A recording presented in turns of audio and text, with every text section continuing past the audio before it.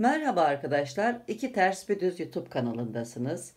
Bugün her mevsim rahatlıkla kullanabileceğiniz şık bir kazak projesiyle karşınızdayım. Ayrıntılara geçmeden önce küçük bir hatırlatmada bulunmak istiyorum. Kanalıma abone olur, beğeni ve yorumlarınızla kanalımı desteklerseniz beni gerçekten çok mutlu edersiniz arkadaşlar. Sizlerin görüş ve önerileri benim için çok değerli. Gelelim ayrıntılara. Mağazada 900 TL'ye satılan bu kazağı ben 100 TL'ye mal ettim arkadaşlar. Oldukça ekonomik bir kazak. 100 gramlık 4 yumak, bir tığ ve bir makas bu kazağı örmeniz için yeterli. Yumakların 100 gramı 350 metre. Tığ ile örülebilen incelikte bir ip kullandım. %100 mikrofiber akrilik. Pamuk da kullanabilirsiniz. Tığ numarası olarak da 0 numara 2.10 milimetrelik bir tığ. Pantolon kemeri üzerine gelecek şekilde ölçüsü ayarlandı. Orijinalinde daha kısa arkadaşlar. 5 motiften oluşuyor. Genç bayanlar için örecekseniz 5 motif yeterli gelecektir. Ben biraz daha uzun tuttum. Yakası kayık yaka. Yaka düşüklüğünü sağlamak için arka tarafa ekleme yaptım. Omuzlar için de ekleme yaparak omuz eğimi verdim. Giydiğimizde yakanın formunu tam koruması için bu işlemleri yaptım. Yine kolların alt bölümüne ve kenarlarına ekleme yapıp daha sonra tığ ile birleştirdim. Birleştirme işleminden sonra da kol kenarlarına, etek ucuna ve yaka kenarına sık iğne ve kirpik çalıştım. Ve kazağı tamamladım. Şöyle göstermek istiyorum. Burası omuz ek yeri, kolların ek yerleri, yan beden dikişleri şu şekilde. Arkadan görüntüsü. Ölçülerini de vermek istiyorum. Boyundan etek ucuna kadar kazağımızın uzunluğu 48 santimetre. Kol altından eni ise yaklaşık 42 santimetre. Kol genişliği 15 santimetre. Kol boyu 46 santimetre. Kazağın yapılışı oldukça basit arkadaşlar. Tığ işini bilen bir kişi videoyu izleyerek rahatlıkla bu kazağı örebilir. Hazırsanız yapılışına geçelim. Herkese kolay gelsin. Çiçek motifli kazağımızın ilk parçasını ördüm. Aynı şekilde bir parça daha öreceğim. Bu parçalardan biri arka beden, diğeri de ön beden parçası olacak. Bu parçanın eninde 6 motif, boyunda da 6 motif yer alıyor. Toplam 36 motiften oluşuyor. Şimdi birlikte 36 parçalık ikinci bir parça öreceğiz. Ve motiflerimizin nasıl örüldüğünü ve bağlantı yerlerini göreceğiz. Bunun için sihirli halka yaparak işleme başlıyoruz. Sol elimin işaret ve baş parmağının arasına ipin ucunu alıyorum ve şu şekilde tutuyorum. Daha sonra işaret parmağımın üzerinden ipi geçirerek doluyorum parmağıma. Orta parmağımın üzerinden yüzük parmağımın altından ipi geçirip şu şekilde tutuyorum. Daha sonra tığı bu halkanın içinden geçiriyorum ve şu şekilde bir ilmek alıyorum ve tutturuyorum. Halkayı parmağımdan çıkarıyorum ve içine üçlü trabzanlar öreceğim. 24 adet üçlü trabzan öreceğiz. 1, 2, 3 zincir çekiyorum. Tığın başını 2 kez doluyorum ve halkaya batıp bir ilmek alıyorum. İlmekleri ikişer ikişer kapatacağız. İlk 2 ilmeği kapatıyorum. Daha sonra sıradaki 2 ilmeği ve son 2 ilmeği kapatarak bir üçlü trabzan ördüm. Aynı işlemleri yaparak halkamızın içerisine 24 adet üçlü trabzan örelim.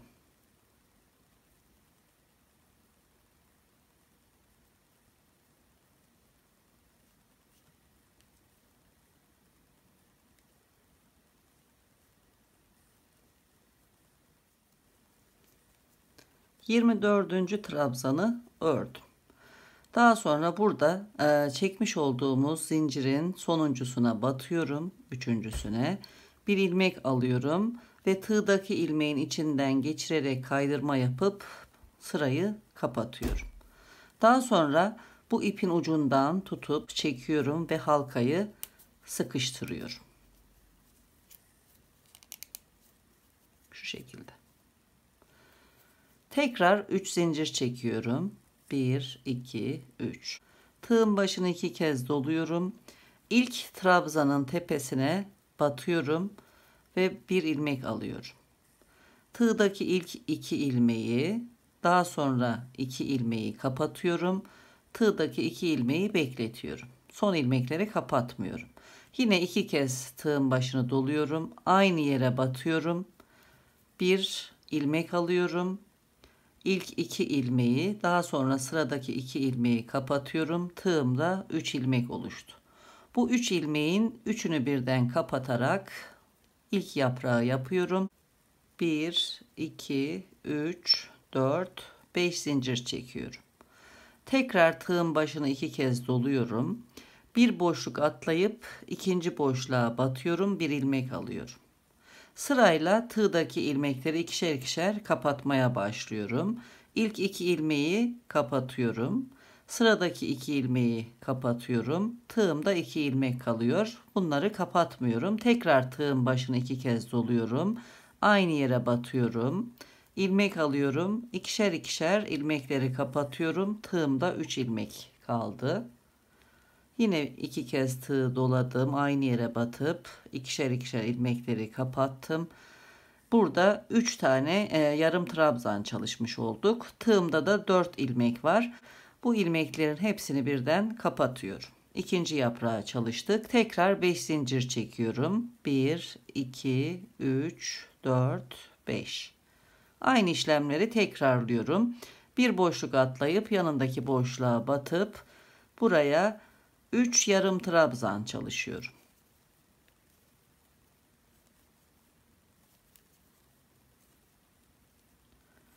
Bütün ilmekleri birlikte kapatıyorum. 3. yaprağa çalıştım. Aynı işlemleri tekrar ederek buraya 12 yaprak çalışacağız.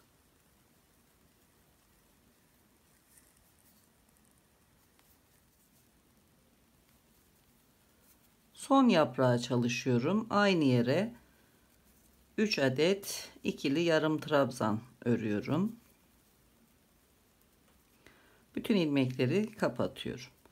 1, 2, 3 zincir çekiyorum. Tığın başını doluyorum. İlk yaprağın tepesine batıp bir ilmek alıyorum.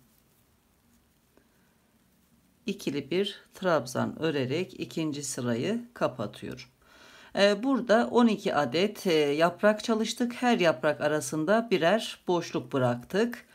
1, 2, 3, 4, 5, 6, 7, 8, 9, 10, 11, 12. Şimdi üçüncü ve son sırayı çalışacağız. 4 zincir çekiyorum. 1, 2, 3, 4. Tığın başını 2 kez doluyorum. Ve burada sırayı kapatırken yapmış olduğumuz ikili trabzanın altından tığımı geçirerek ilmek alıyorum. Ve buraya 2 adet üçlü trabzan örüyorum. Şimdi 6 zincir çekiyorum. 1, 2, 3, 4, 5, 6. Ve buradaki iki yaprak arasındaki zincir yayın altından tığımı geçirip bir ilmek alıyorum. Sık iğne yapıyorum, kapatıyorum.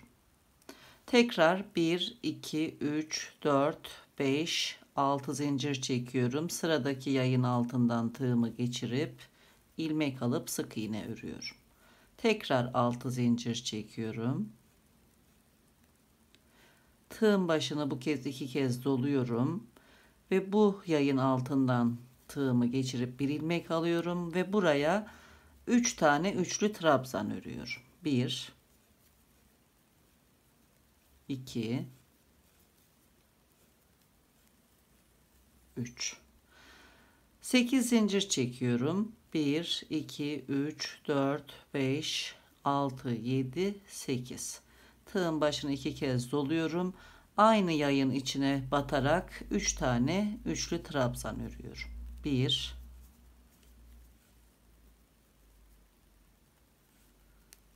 2 3. Burası ilk köşemiz.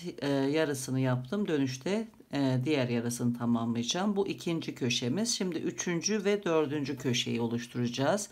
Devam ediyorum. 6 zincir çekiyorum. Sıradaki yayın altından tığ geçirip bir ilmek alıp sık iğne ördüm. Tekrar 6 zincir çekiyorum. İkinci yayın altından tığ geçirip ilmek alıp sık iğne yaptım. 1 2 3 4 5 6 zincir ördüm. Tığın başını 2 kez doladım. Şimdi üçüncü köşeyi çalışacağız. Bu yayın altından tığımı geçirip ilmek alıyorum ve buraya 3 tane üçlü trabzan örüyorum. 1 2 3. Tekrar 8 zincir çekiyorum. 1 2 3 4 5 6 7 8. Tığın başını 2 kez doluyorum. Aynı yere batıp 3 tane üçlü trabzan örüyorum yine. 1 2 3. Üçüncü köşeyi tamamladık. Tekrar 6 zincir çekiyorum. Sıradaki yaya batıp bir sık iğne ördüm. 6 zincir çekiyorum. İkinci yaya batıp bir sık iğne ördüm. 1 2 3 4 5 6 zincir çekiyorum. Dördüncü köşeyi çalışacağım. Buraya 3 tane üçlü trabzan örüyorum. 1 2 3. 8 zincir çekiyorum. Tığın başına 2 kez doluyorum. Aynı yere batıp 3 tane üçlü trabzan örüyorum. 1 2 3. Tekrar 6 zincir çekiyorum. Bir sık iğne yapıyorum. 6 zincir çekiyorum. Bir sık iğne örüyorum. Tekrar 6 zincir çekiyorum. Tığın başına 2 kez doluyorum. Buradaki ilk üçlü trabzanımızı yapmış olduğumuz yaya batıp ilmek alıyorum. Buraya 3 tane üçlü trabzan örüyorum. 1 2 3. Birinci motifimizi tamamlıyoruz. 8 zincir çekiyorum. 1 2 3 4 5 6 7 8. Buradaki çekmiş olduğumuz 4 zincirin dördüncüsüne batıyorum. Bir ilmek alıyorum ve tığdaki ilmeğin içinden geçirip kaydırma yapıyorum ve bir zincir çekiyorum. İlk motifi tamamladım. İpimi kesiyorum.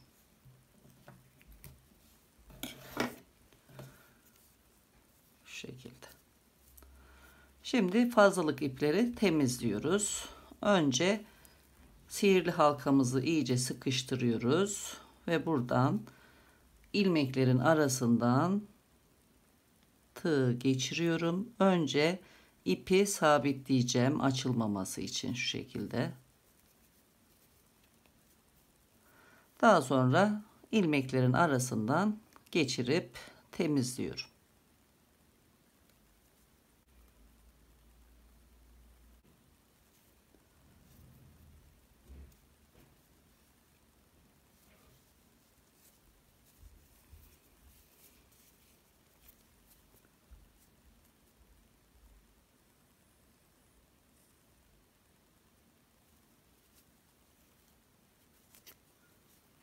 Fazlalığı keseceğiz. Aynı şekilde bu ipi de burada arka taraftan bir ilmek altından geçireceğim ipi. Şu şekilde sabitliyorum önce.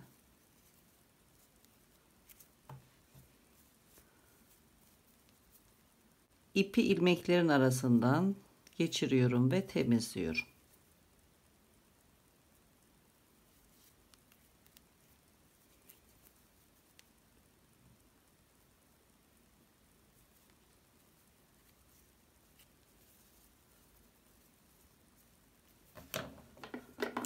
Fazlalıkları keserek alıyorum.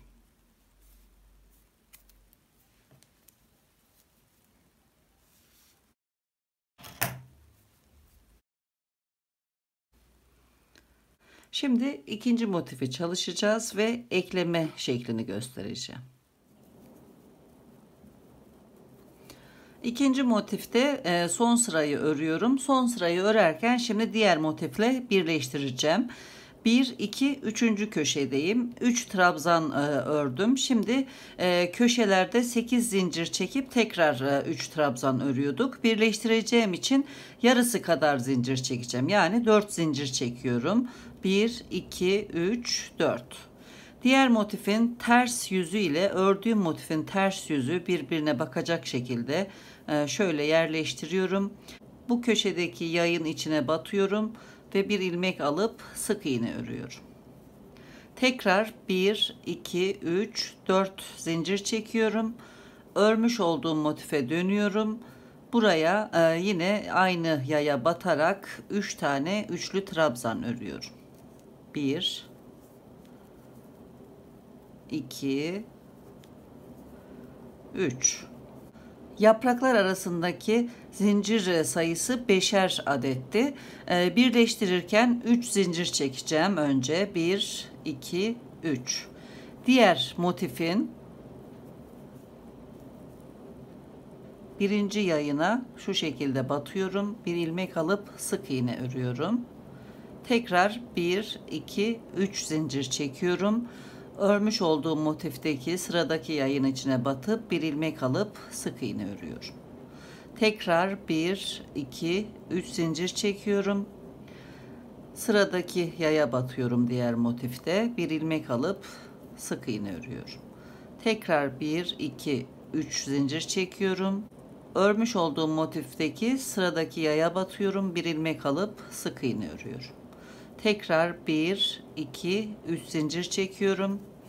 Buradaki köşeden önceki son yaya batıp bir ilmek alıp sık iğne örüyorum. Tekrar 1, 2, 3 zincir çekiyorum.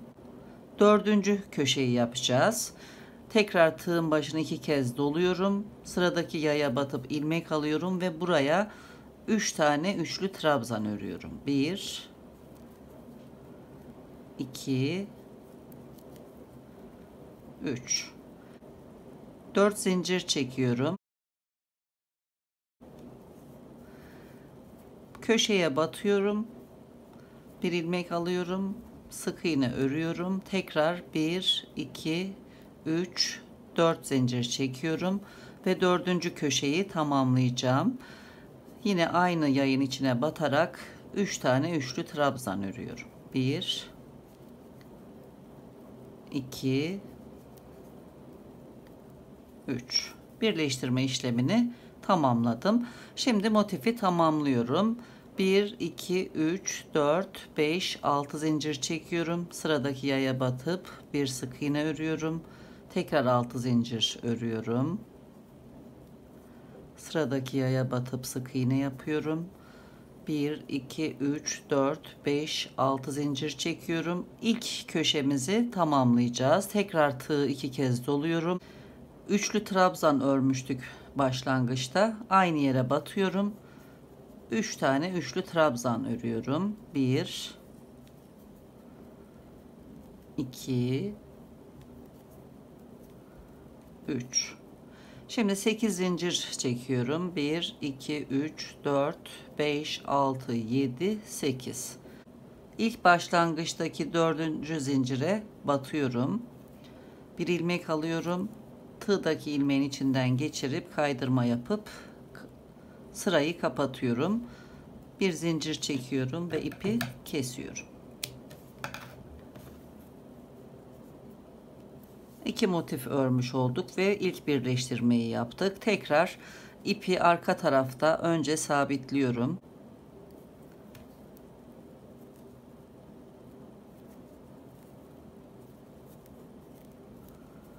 ilmekler arasında yürüterek ipi temizliyorum.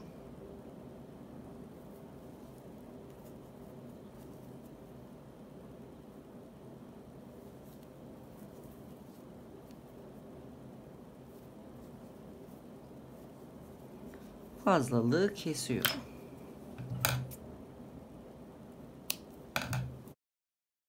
İlk iki motifin birleşme işlemini tamamladım. Şimdi üçüncü motifi örüp birleştireceğiz.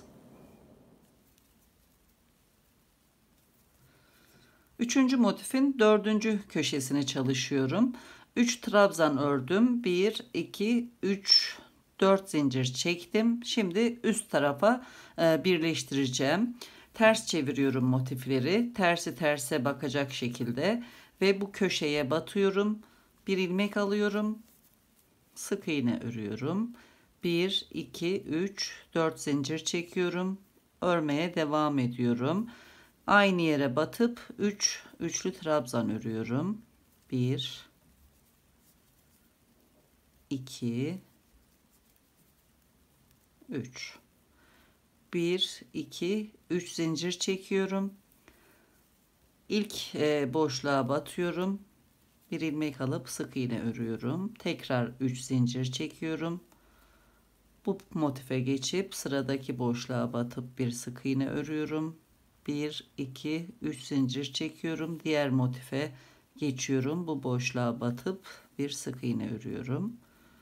1, 2, 3 zincir çekiyorum. Bu motifte sıradaki boşluğa batıp sık iğne örüyorum. Tekrar 3 zincir çekiyorum. Diğer motife geçip son boşluğa batıp bir sık iğne örüyorum. 1, 2, 3 zincir çekiyorum. Şimdi ilk birinci köşeyi tamamlayacağız. Tığın başını 2 kez doluyorum. Burada üçlü trabzan yapmıştık. Aynı yere batıyorum. 3 tane üçlü trabzan örüyorum. 1, 2, 3. 1, 2, 3, 4 zincir çekiyorum. Burada iki motifin birleştiği köşeye buraya batarak üçüncü motifimizi de birleştiriyoruz. Şu şekilde batıyorum. Bir ilmek alıyorum. Sık iğne örüyorum. 1, 2, 3, 4 zincir çekiyorum. İlk başlangıçtaki zincirlerin dördüncüsüne batıyorum. Bir ilmek alıyorum. Kaydırma yaparak sırayı kapatıyorum. Ve ipi kesiyorum.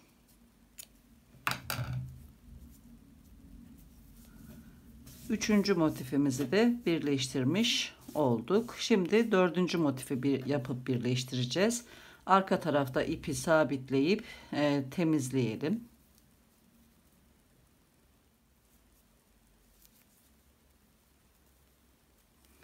Dördüncü motifin 1, 2, 3. köşesindeyim. Burada iki duvar birleşeceği için birleştirme işlemine 3. köşeden başlayacağız. 3 trabzan ördüm. 1, 2, 3, 4 zincir çekiyorum. Motiflerimi ters çeviriyorum. Tersi terse bakacak şekilde buradan buraya, daha sonra devamında da bu tarafa birleştireceğim. Köşeye batıyorum ve bir sık iğne örüyorum. 1, 2, 3, 4 zincir çekiyorum. Aynı yere batarak buraya 3 trabzan örüyorum. 1, 2, 3. 1, 2, 3 zincir çekiyorum. Diğer motife geçiyorum. İlk boşluğa batıp sık iğne örüyorum. Tekrar 3 zincir çekiyorum. Bu motife geçip sıradaki boşluğa batıp sık iğne örüyorum. Tekrar 3 zincir çekiyorum. Diğer motife geçiyorum. Bir sık iğne örüyorum. 1, 2, 3 zincir çekiyorum. Sıradaki boşluğa batıp sık iğne örüyorum. 1, 2, 3 zincir çekiyorum. Bu motifteki son boşluğa batıp bir sık iğne örüyorum. 1, 2, 3 zincir çekiyorum. Sıradaki boşluğa batıyorum. Buraya 3 tane üçlü trabzan örüyorum. 1 2 3 1 2 3 4 zincir çekiyorum. 3 motifin birleşmiş olduğu bu noktaya batıyorum. Bu şekilde. Bir ilmek alıp sık iğne örüyorum. Tekrar 4 zincir çekiyorum. Bu motife geçiyorum. Aynı yere batarak 3 trabzan örüyorum. 1 2 3 tekrar 3 zincir çekiyorum. Sıradaki boşluğa batıyorum. Bir sık iğne örüyorum. 3 zincir çekiyorum. Bu motife geçip devam ediyorum. Tekrar 3 zincir. Diğer motife geçiyorum. 3 zincir örüp bu motife geçip sık iğne örüyorum. Tekrar 3 zincir. Diğer motifin son boşluğuna batıyorum. Sık iğne örüyorum. 3 zincir çekiyorum. Birinci köşeye geliyorum. Buraya batarak 3 üçlü trabzan örüyorum. 1 2 3 4 zincir çekiyorum. Köşeye batıp sık iğne örüyorum. Tekrar 4 zincir çekiyorum. Başlangıçtaki zincirlerin dördüncüsüne batıyorum. Bir ilmek alıp kaydırma yapıyorum ve sırayı tamamlıyorum.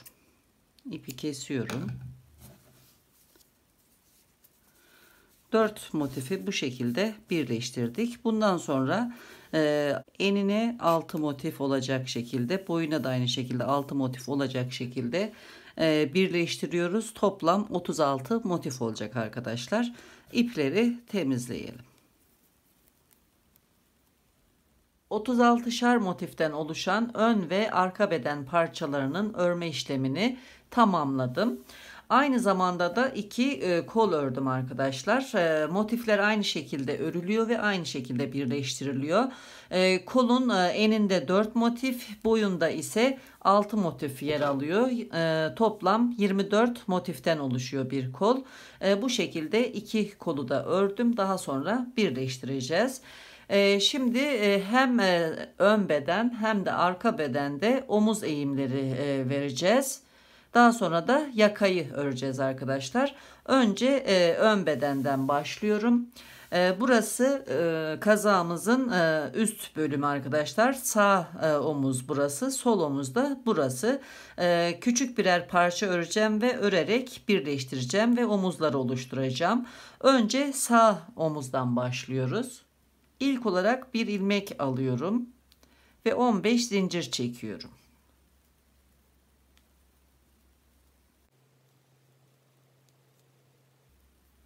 ...15 zincir çektikten sonra ilk zincirden itibaren sayıyorum. 1, 2, 3, 4, 5, 6, 7, 8, 9, 10. Buraya batıyorum. Bir sık iğne örüyorum. Bir kutu oluşturdum. 5 zincir çekiyorum. Alt taraftan da 5 zincir sayıyorum. 1, 2, 3, 4, 5. Sonuncu zincire batıyorum. Bir ilmek aldım. Bu almış olduğum ilmeği tığdaki ilmeğin içinden geçirip kaydırma yapıyorum. Şimdi buradan zincir çekmeye devam edeceğim. 45 zincir çekeceğim ve dönüşte aynı bu şekilde 8 kutu oluşturacağım ve burada buluşacak kutular arkadaşlar. Şimdi devam ediyorum. 45 zincir çekiyorum.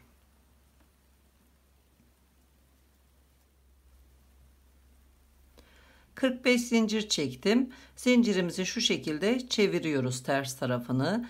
Ve ilk zincirden itibaren 10 zincir sayıyorum. 1, 2, 3, 4, 5, 6, 7, 8, 9, 10. 10. zincire batıyorum. Bir ilmek alıp sık iğne örüyorum. 5 zincir çekiyorum. 1 2 3 4 5. Alt taraftaki zincirden 5. zincire batıyorum. 1 2 3 4 5. Bir sık iğne yapıyorum. Bu şekilde 5 zincir çekip 5. zincire batarak toplam buraya kadar 8 kutu örelim.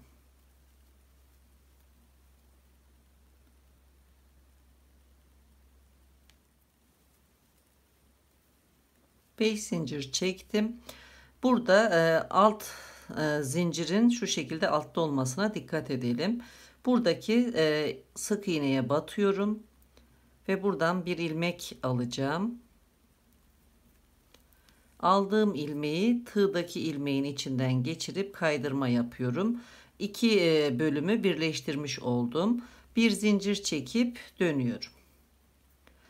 Bu iki kutudan sonra burada bir köşe oluşturacağız. Daha sonra ipimizi kesip tekrar buradan başlayarak birleştireceğiz. Buradan sıradaki kutuya batıp 2 sık iğne örüyorum. 1 2. 5 zincir çekiyorum. 1 2 3 4 5. Tığın başını 2 kez doluyorum. Aynı yere batıyorum. Bir ilmek alıyorum. 2 seferde ilmekleri kapatıyorum. Tekrar tığı 2 kez doluyorum. Aynı yere batıp 2 seferde ilmekleri kapatıyorum. Kalan ilmeği tığda bekletiyorum. Bir kez daha aynı işlemleri tekrarlıyorum. Tığda kalan bütün ilmekleri kapatıyorum. 5 zincir çekiyorum. Tekrar tığın başını 2 kez doluyorum. Sıradaki kutuya batıyorum. Aynı şekilde buraya da 3 tane trabzan örüyorum. Son ilmekleri daha sonra kapatacağım.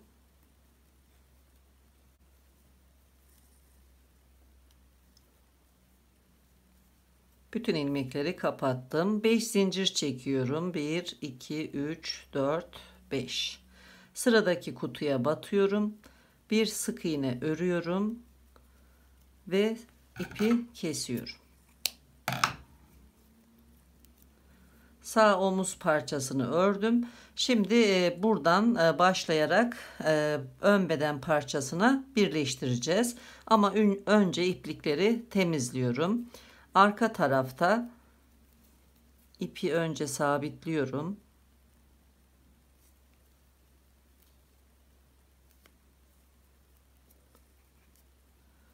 Daha sonra ilmekler arasından geçirerek görünmez bir şekilde temizliyorum.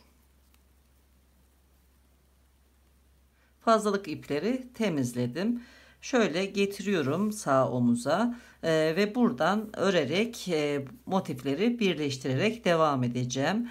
Buradaki ilk baştaki kutuya batacağım. Bir ilmek alıyorum önce.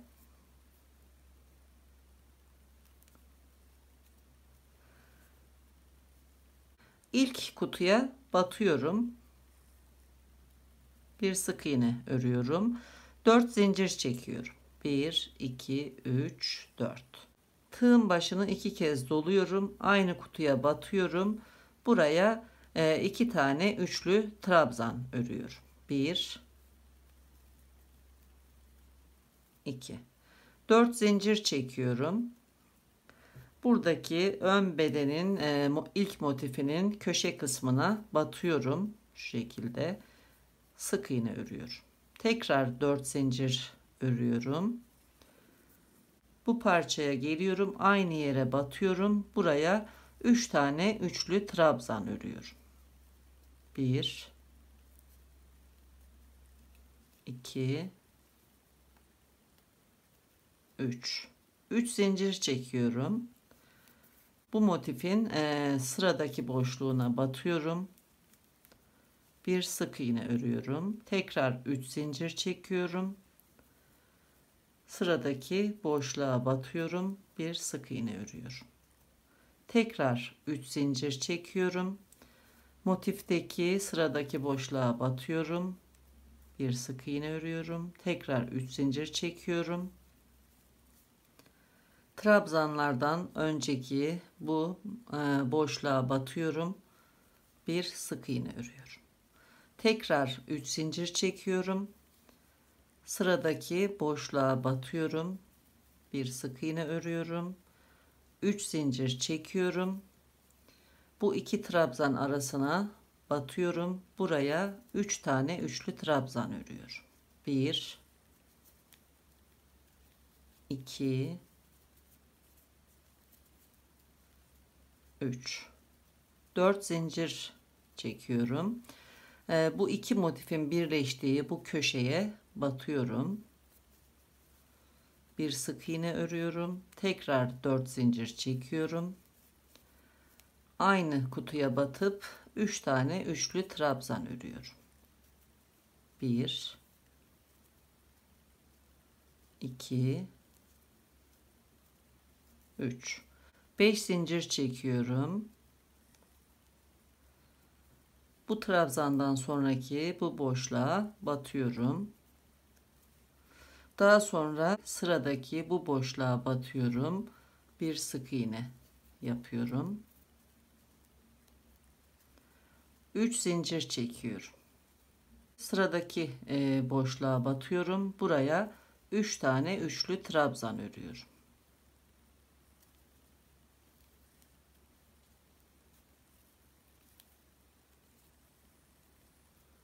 4 zincir çekiyorum.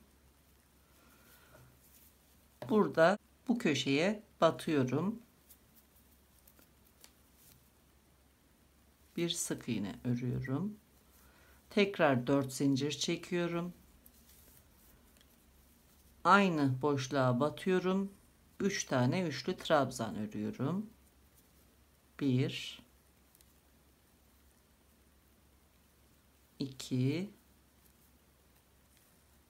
3 3 zincir çekiyorum. Birleştirmeye devam ediyorum. Köşeden sonraki boşluğa batıyorum. Bir sık iğne örüyorum. Tekrar 3 zincir çekiyorum. Sıradaki boşluğa batıyorum. 3 zincir çekiyorum. Motifteki sıradaki boşluğa batıyorum. Tekrar 3 zincir çekiyorum. Buraya batıyorum. 3 zincir çekiyorum. Motifteki son boşluğa batıyorum. Tekrar 3 zincir çekiyorum. Buradaki son boşluğa batıyorum. Bir sık iğne örüyorum ve ipi kesiyorum.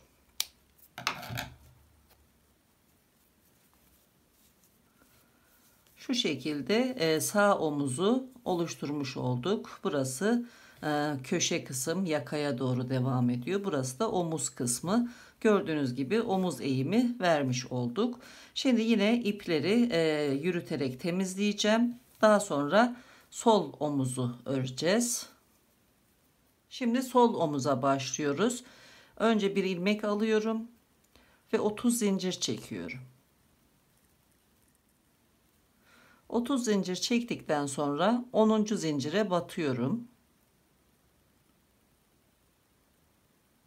Burası ve bir sık iğne örüyorum. İlk kutuyu yaptım. Bu şekilde 5 kutu oluşturacağız. Tekrar 5 zincir çekiyorum.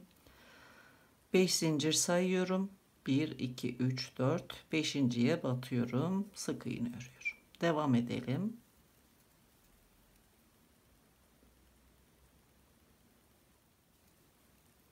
Son zincire batıyorum.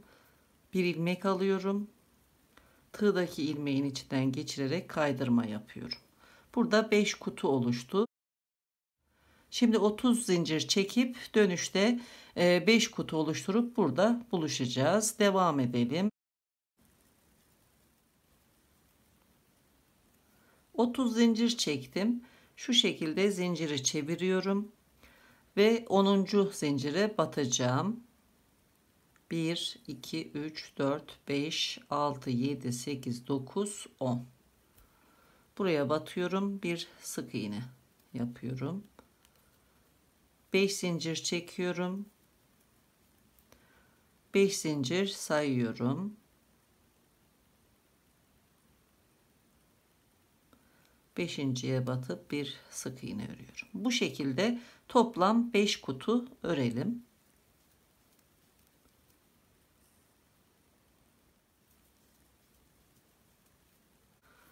Burada alttaki zincir burası. Şöyle düzeltiyorum. Buradaki sık iğneye batıyorum. Bir ilmek alıyorum. Tığdaki ilmeğin içinden geçirip kaydırma yapıyorum. Şimdi burada yine 5 zincir çekiyorum. Buradaki kutuya batıyorum ve buraya 2 seferde ilmekleri kapatarak yarım trabzan çalışıyorum. 3 tane.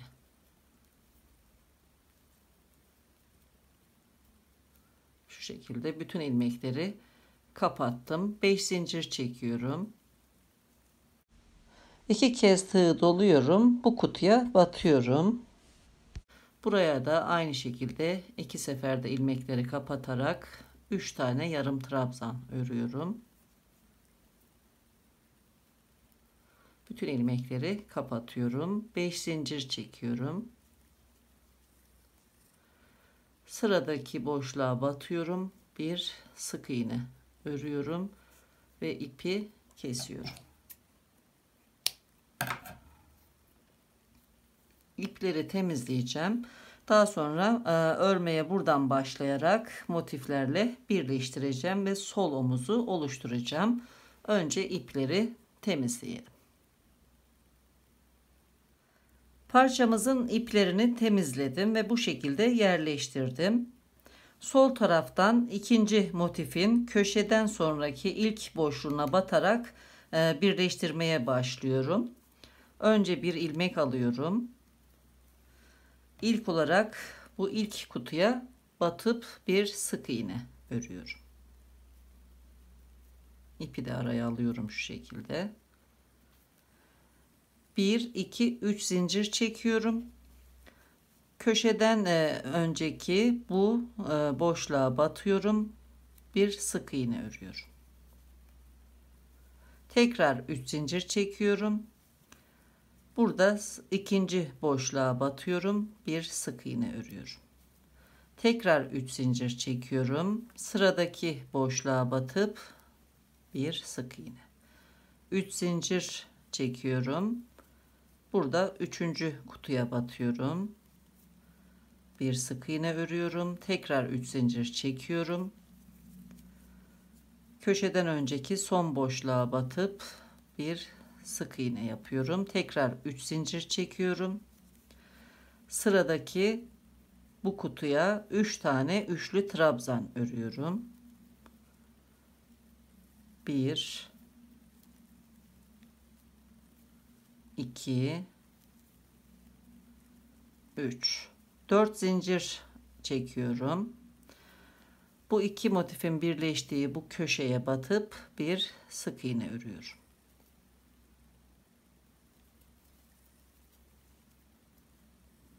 Tekrar 4 zincir çekiyorum. Aynı boşluğa batıp 3 tane üçlü trabzan örüyorum. 1 2 3 şu şekilde. Şimdi 3 zincir çekiyorum. 1 2 3 buradaki aradaki bu kutuya batıp bir sık iğne örüyorum. Tekrar 3 zincir çekiyorum. Bu trabzanların yanındaki boşluğa batıp bir sık iğne de buraya çalışıyorum. Tekrar 1 2 3 zincir çekiyorum. Burada bu trabzanlar arasındaki boşluğa batıp 3 tane üçlü trabzan örüyorum.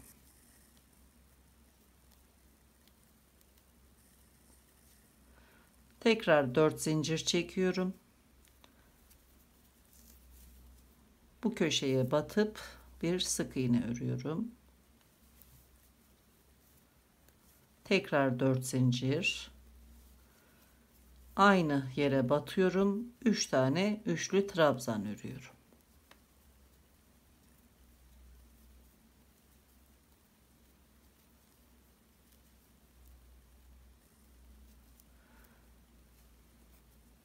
Şu şekilde. Burası yaka kısmı. Bu köşeden dönüş yaparak omuza devam edeceğiz. 3 zincir çekiyorum. 1, 2, 3. Burada köşeden sonraki boşluğa batarak bir sık iğne örüyorum. Tekrar 3 zincir çekiyorum. Trabzanlardan sonraki boşluğa batıyorum. Bir sık iğne örüyorum. Tekrar 3 zincir çekiyorum. Sıradaki boşluğa batıp bir sık iğne örüyorum. Tekrar 3 zincir. Şöyle göstereyim. En son buraya batmıştık. Buraya batıyorum. Sondan ikinci kutuya bir sık iğne örüyorum. Tekrar 3 zincir çekiyorum. Bu kutuya batıp bir sık iğne örüyorum. 3 zincir çekiyorum. Son kutuya batacağım ve buraya 3 tane üçlü trabzan öreceğim. 1 2 3 4 zincir çekiyorum. Bu köşeye batıyorum. Bir sık iğne örüyorum ve tekrar 4 zincir çekiyorum. Aynı kutuya batarak 3 tane üçlü trabzan örüyorum. 1 2 3 ve sırayı tamamlayıp ipi kesiyorum. Şu şekilde sol omuzu da örmüş oldum. Burası omuz bölümü, burası yakanın uzantısı. Şimdi arka bedenin omuzlarında ördükten sonra yakayı örerek birleştireceğiz her iki bedende. İpleri temizleyelim ve arka beden çalışmasına geçelim.